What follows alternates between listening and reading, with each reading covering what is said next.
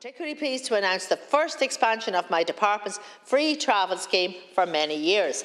I'm extending the free travel pass to any person who is medically certified as unable to drive, and this will be a big help to many people. And I really want to thank the Epilepsy Ireland who worked with me on advancing this proposal. Before I conclude, Cahirlock, I might just mention one measure that I introduced in yesterday's budget that has gone fairly under the radar, but I know it has been highlighted here. I'm extending my department's free travel pass to any person who is unable to drive due to a medical condition or disability.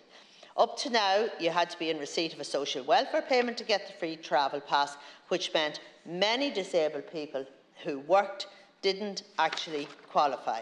This is a small change, but I know it will make a big difference to the lives of many people. And that change comes from a place of genuinely wanting to help and make life a little bit easier for people.